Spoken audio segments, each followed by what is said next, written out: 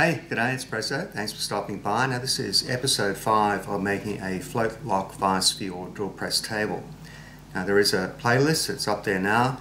Go back and check out the first 4 episodes if you're just stopping by for the first time today. Now in the previous episode I showed you I had a bit of an issue with the alignment of the jaws in the vise, but I've resolved that and I'll show you how I did that. And in today's episode I want to finish off the rest of the parts for the moving jaw. So there is a nut and a handle that we want to get done, and we might even make a start on the clamp at the other end of the bar. But let's have a closer look at the problem I had in the previous episode and how I fixed it. Everything's fixable. Now in the previous episode I was showing how I had a bit of a problem with these 2 jaws here and they were not aligning. Now in a float lock vise, this is really the fixed jaw and this is the clamping jaw or the moving jaw. Now although you can move that fixed jaw along the bar here, it does lock into position, and then when you clamp the vise, this is the jaw that actually clamps up tight onto the work and onto this jaw here. Now I'm not really sure what went wrong, but when I checked this with a straight edge and I was able to put that along the sides of the jaws there, they weren't aligned correctly.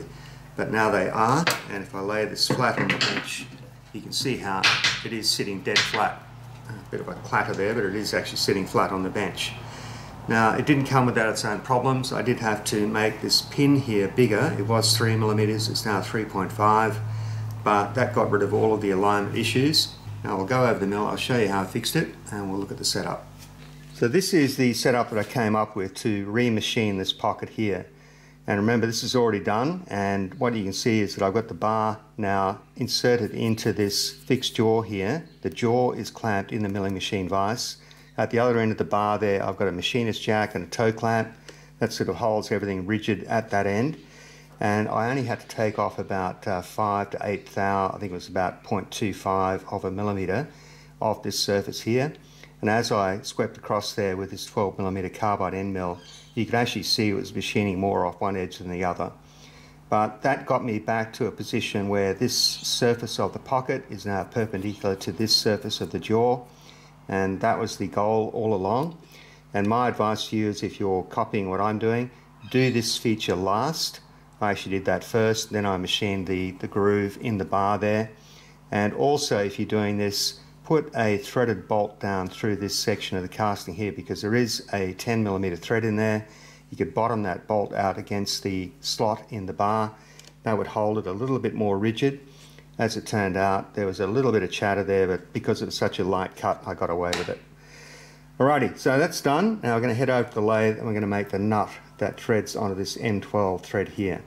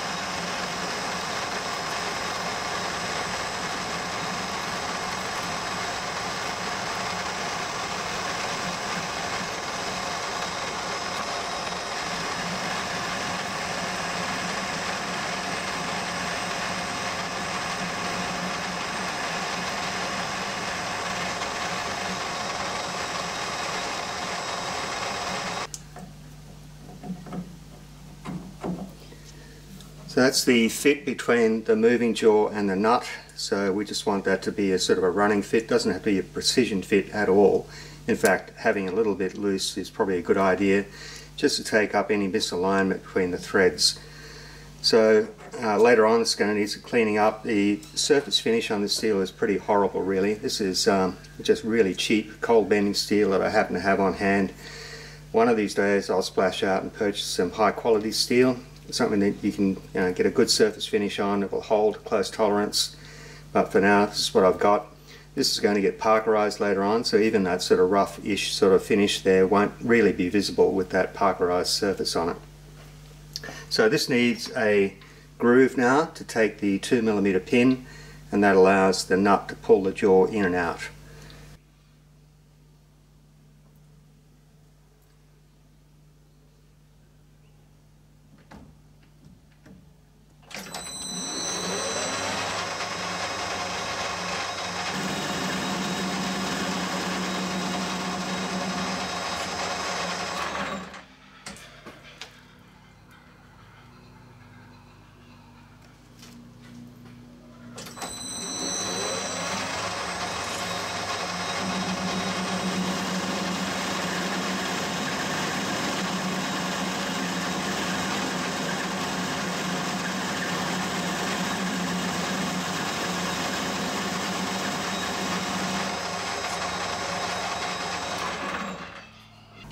Well, this is the 2mm roll pin that's going to pull the jaw in and out, and it sort of fits in some locations and other places it gets tight. But I think that's the nature of roll pins. They do expand and compress when you push them into the hole. So that insert that I use is a 2mm insert, 2mm pin, so it should be okay. I don't want to go any looser than that. So we're just going to chamfer everything now, and this gets parted off, and we're going to flip it around and do all the features at the other end.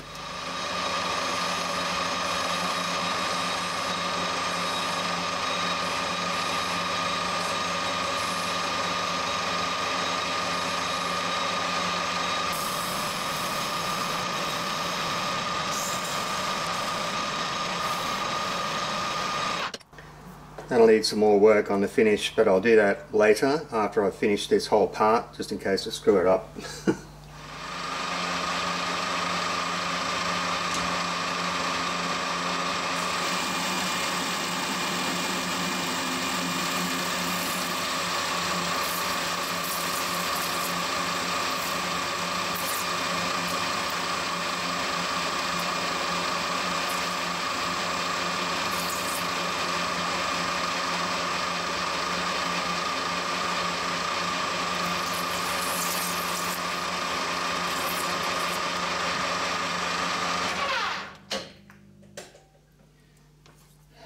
Alright, that part gets held in a collet now, and we can do all the features on this end here.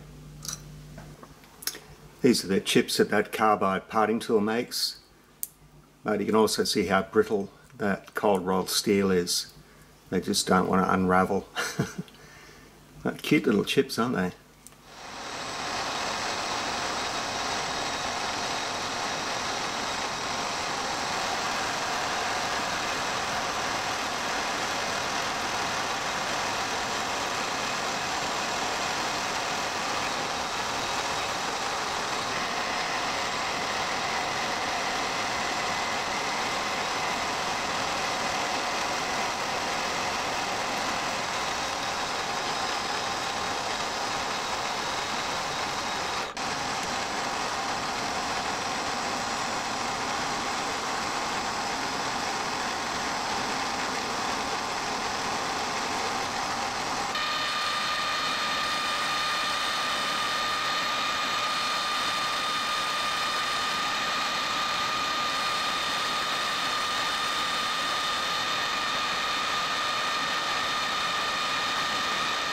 Most of the lathe work is finished on this now, but it does need a large radius, like convex face on the end of that part there. It's mainly cosmetic, but I guess it also takes away any tendency to have a sharp corner or a sharp edge on it. And later on there does need to be a slot machined in here and a cross hole, but we'll do all of that on the mill. So I'm going to try and do this big convex face on there now. So I'm going to try using the Tornado to do this big convex on here, and I've set the tool here to give me a radius of 18mm, And according to the information that Eccentric Engineering puts out on these tools, they say that they're only good on free cutting materials. So they suggest brass, aluminium, plastics and so on, and maybe free cutting steel. Now this is not free cutting steel, so there's every chance this will fail, but we'll try it. If it doesn't work, I've got another tool that I can use.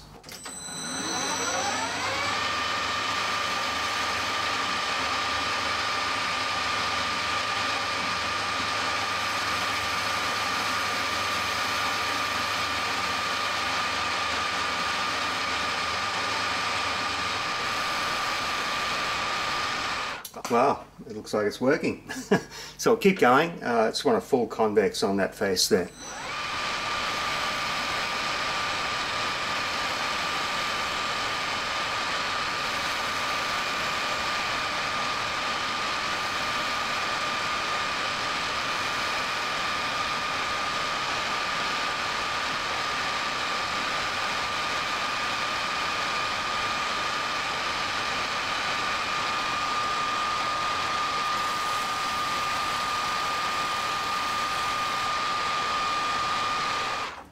Alright, I'm calling that a success. That worked better than I thought.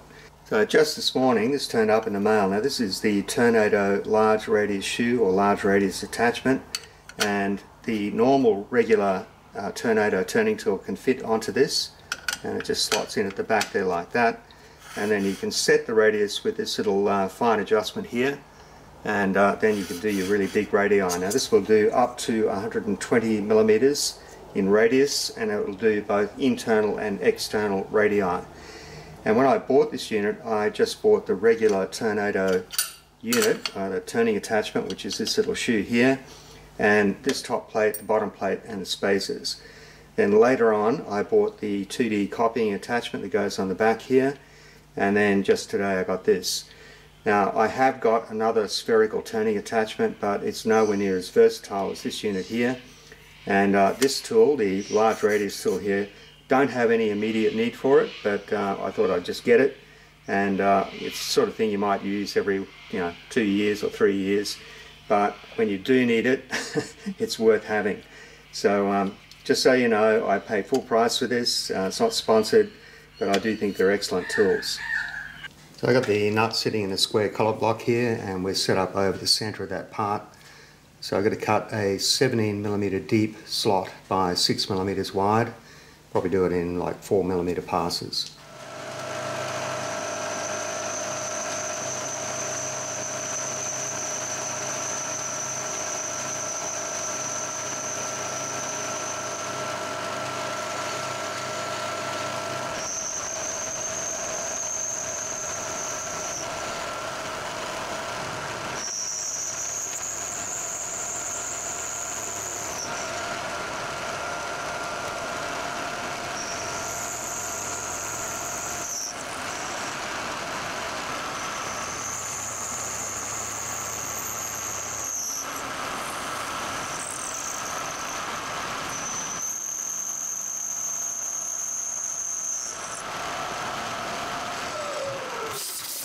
I think that slot drill is not the sharpest thing in the world, but that'll deburr up okay. So we'll put this in the vise horizontal now and drill the cross hole.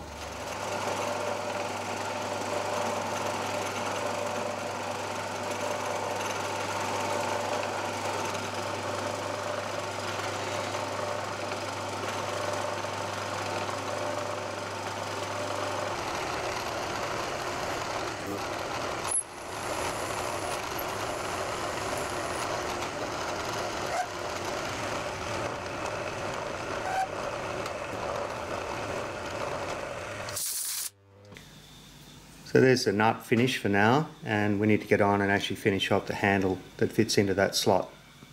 So this is the stock for the pivoting handle. It looks like this when it's finished.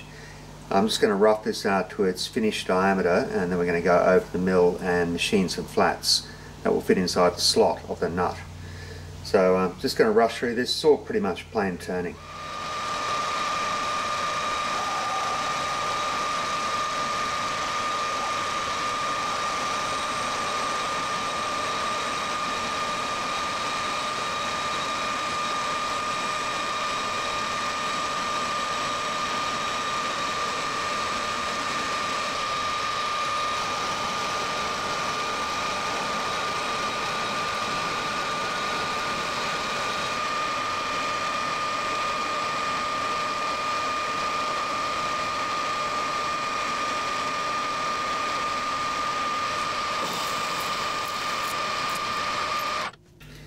It's got to have a hemispherical end on it before we go over to the mill. Going to use the tornado to put the half round on the end of the stock here. So that material is 16 millimeters diameter, and to set the tornado turning tool I use this little fixture here. So this is just something I made up myself, and I've got a set of laser cut and laser etched discs that can be screwed to the top of that fixture there. So I've got these both in imperial and metric. So I've got the 16 millimeter disc in there, that's 16 diameter, and then it's just a matter of putting the turning tool up against the surface of the disc there, and you can adjust the position of the tool tip until it's just skimming that 16 millimeter disc there.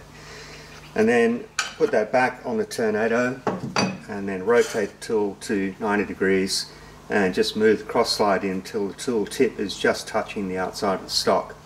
And then when you start to cut, your feed is toward the headstock, so in the Z direction. And just take it in short increments until you get a full half round.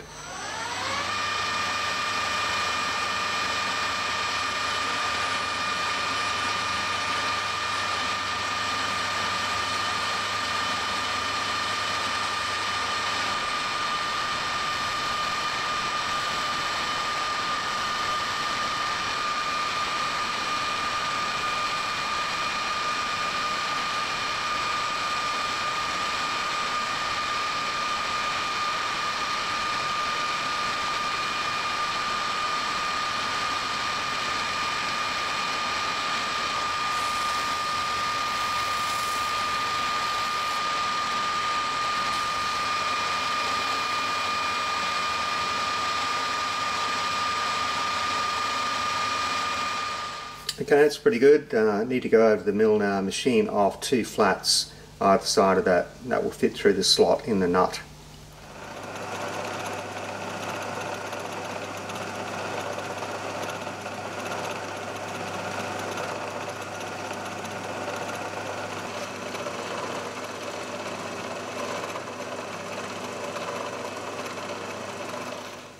We've got this set up in a square collared block, and I need to machine a flat on the top and the bottom by flipping the square block over, and I've got the spindle directly over the center of what will be the pivot hole.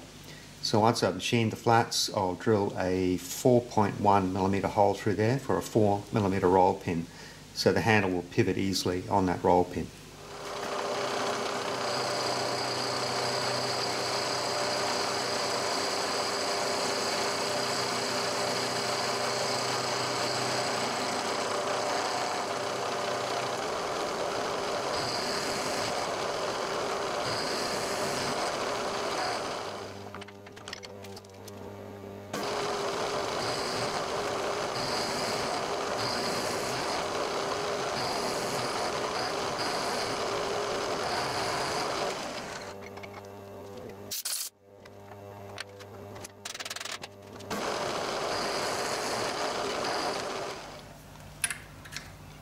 Well, that's the fit that we're looking for. I do need to machine deeper in X, like further on toward the collet here, so that we can pivot the handle all the way around.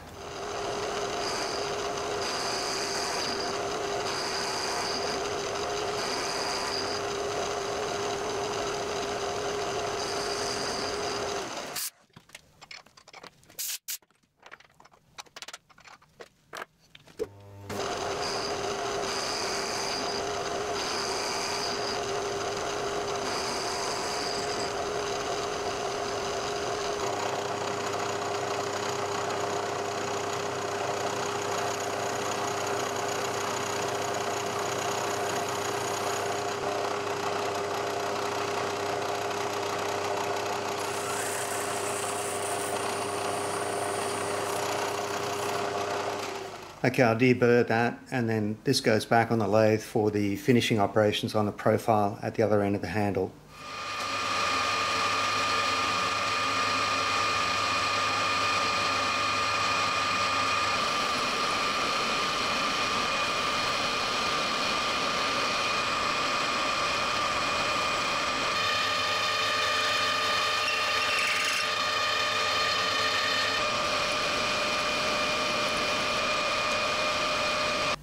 badly want to put some tailstock support on this part because it's a bit flimsy. It's only being gripped by that 6mm flat up this end here in the forejaw.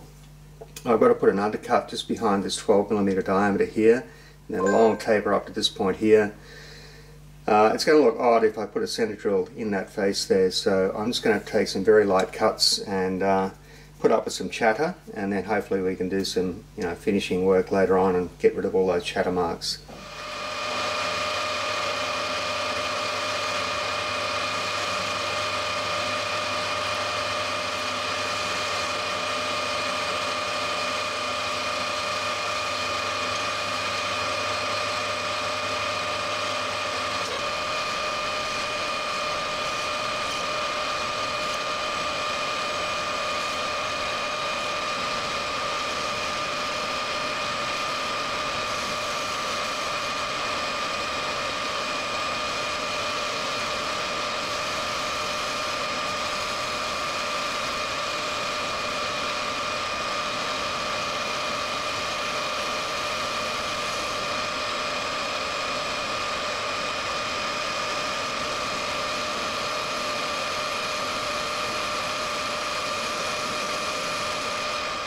Even though I've got a drawing, I'm pretty much freestyling this. The only really important feature is the bit that's held back in the chuck. Everything else is just cosmetic. So the finish I've got from the carbide tool is terrible, partly due to the quality of the steel, but also the way it's held in this chuck. It's really not rigid enough. So I'm going to try and use high-speed steel to finish off. I've got a couple of these diamond tool holders that will allow me to get into this neck and also the taper. And we'll just try and get the best finish we can, and then it's just going to have to be emery cloth, I'm afraid.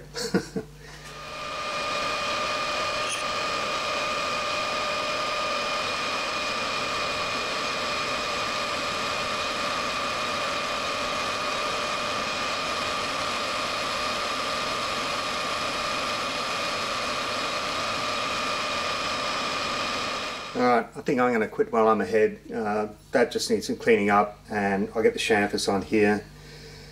I can just see myself ruining it. If I get a dig in, it'll just bend. So I'll leave it at that. I think that looks good.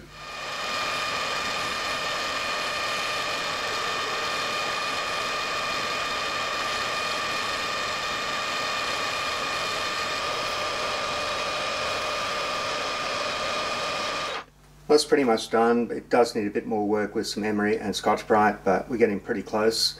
So I'll finish that off camera, and then we'll have a look at the assembly of this part, the nut, and the little aluminium knob that I made.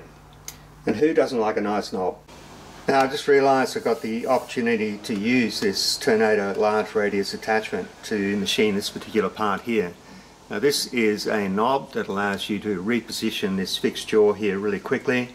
Machine this mostly off camera. It came out of a comically misshapen piece of aluminium stock that I had lying in the scrap box. That's why it's set up in the four-jaw chuck and running eccentric, but I could get the diameter that I need from that. So we need to machine a very large convex face on that particular surface there. So I'll get this set up in the collet chuck and we'll do that. This part will get anodized later on. When you're using the Tornado in this configuration here, there is an adjustable pivot point. But in my case, I've got it set up just here, right on the edge of this large circular disc here, and that's where the whole arrangement will pivot from. And you need to set the radius that you want, which in my case is 25.5 between the tip of the tool and that pivot point there. Now it's not really important in this case to get it spot on, so I'm just using a 25mm wide rule to eyeball that, get it roughly where I want it. I can make minor adjustments as we go along though.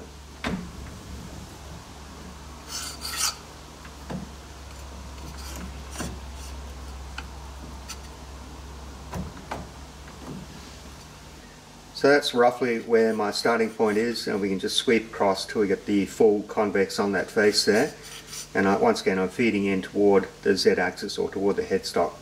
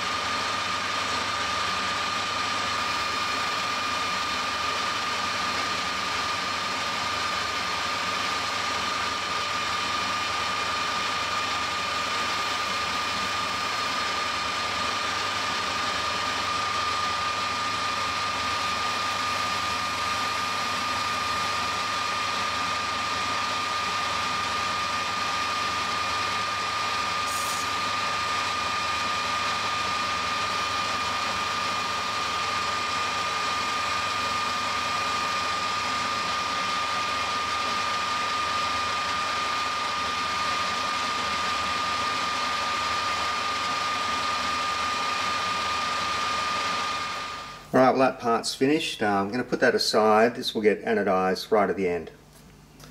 But just to finish up today's episode, I thought I'd show you all of the parts that I've made to this point. Now what you can see on the screen at the moment is a float lock vise. The parts that I still need to make are the sections which anchor this bar down to the surface of the drill press table. And they're relatively simple parts, and we'll do that in the next episode. So you can see here that I've assembled the pivoting handle onto the nut now, and that rotates 180 degrees both ways, and it's got a lovely smooth action. And at this point I have to admit with some degree of embarrassment that I had to make this nut twice. And here's the one that you saw me make on the video today, and this is the replacement. So the reason why I did it again was that I ended up with what's called a drunken thread inside this part here. So a drunken thread is where the axis of the threaded feature doesn't align with the rest of the part. It could be caused by poor setup, inappropriate alignment of the tap when you start the thread, excessive torque, blunt tap. There's a whole host of reasons why that could have gone wrong. And what I did was I just roughed out the nut, just rough turned it. Then I did the threaded feature, and then I mounted it on a threaded mandrel. And you see here it's mounted in the lathe, and once I had that mounted on the mandrel I could clean up all of the remaining surfaces knowing that they would be concentric with the thread. So I should have done that right from the get-go, but I was making videos. Now I also made this brass washer off camera, and it fits over this section of the nut, and it fits against the face of the moving jaw and just takes up any wear and tear against those surfaces. Now I also was able to purchase this spring. So this compression spring fits into the end of the threaded section on the bar, and that takes up any backlash in the nut when you open and close it. And this is the latch, or the spring-loaded pin. So this keeps the fixed jaw locked, and when you want to move the fixed jaw quickly to close it, it just ratchets up along the bar. But let me get this assembled and I'll show you what it looks like when it's all done, and then we'll try it out, just see if we can clamp apart, I hope. Alright, well that whole assembly only took about a minute, and all you need to do here is to insert the latch or the spring-loaded pin into the casting here in the fixed jaw, pull that latch up, and then you slide it over either end of the bar, it doesn't matter which one. And it slides out far enough to clear the section at the back of the bar here where there is no slot. So just slide it on, let it go, and it will fit into the slot in the top of the bar there. Now with the moving jaw, all you need to do is to assemble the washer and the nut through this face of the casting here, and then thread it onto this section of the bar with that compression spring in place. And there are two pins which you can't see probably. This top pin here stops that jaw from rotating on the bar, and this lower pin down here engages in a slot in the nut, and that traps the nut in place there, and it doesn't matter which way you turn it, the jaw will move with it. And the greatest party trick with this particular type of float lock vise is the way you can quickly reposition this jaw. So if you want to open it, you just simply pull that knob and you slide it along the bar that way, but if you want to close it, you can just quickly ratchet it along the bar like that.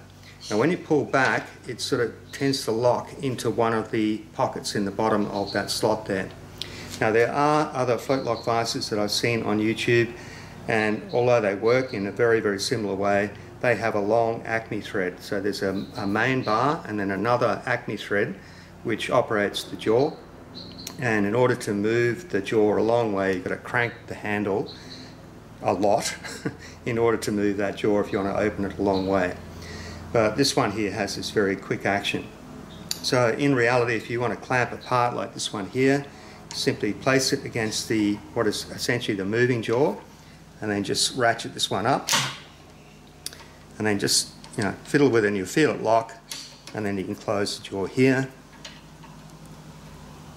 and that is now quite secure. Now the other interesting thing about this particular clamp is that you can have it in 3 different orientations. So we can drill a hole in this surface here with the clamp standing upright on the drill press table, or you can turn it through 90 degrees, clamp it that way, drill through this face here, or you can go that way. And These V-slots here allow you to hold round or square stock, and of course you've got the rebates on the other side. Some people call them rabbits. I call them rebates, but these allow you to grip flat bar stock as well. So that's pretty much all of the clamp done, and in the next episode I'll be making the parts that anchor this to the drill press table. So this casting here will have to have a big concave machined on it because my drill press table is circular, but if you had a square or rectangular drill press table, you just bolt that straight to the side. And these two pieces of steel here, which have been tack welded together, they form the clamping blocks that go down this end of the bar here, and they will grip the bar, stop it rotating and stop it moving laterally as well. So that's going to happen in the next episode, and then in a follow-up episode I'll do all of the metal finishing. So we'll parkerize the steel parts including the jaws, we'll anodize this little aluminium knob here, and I'll powder coat the castings. And it'll be finished. So I urge you to come along and check out the next video when we sort of get this operating. We'll try it out on the drill press, see how it goes. And for now, it's Proso signing out. See you on the next episode. Stay well. Cheers. Yeah, that's right. That's where you belong.